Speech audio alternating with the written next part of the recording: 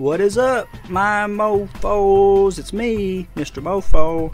Are you guys on Xbox and would like to win 2 million runes? If you guys would like to win, all you have to do is like the video, sub to my channel, and comment giveaway. I will be picking 10 people every week. You can comment up to 3 times on every video. But let's get to the video.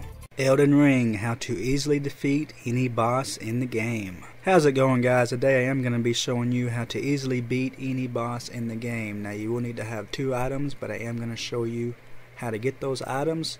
But first I am going to show you how they work. So you will need to have a mimic and a special talisman. All you need to do is put that talisman on, and you're going to go inside the boss and you're going to summon your mimic, and then you're going to take off that talisman. So now you will not have that talisman on, but your mimic will still have it on, and the enemy will only focus on him.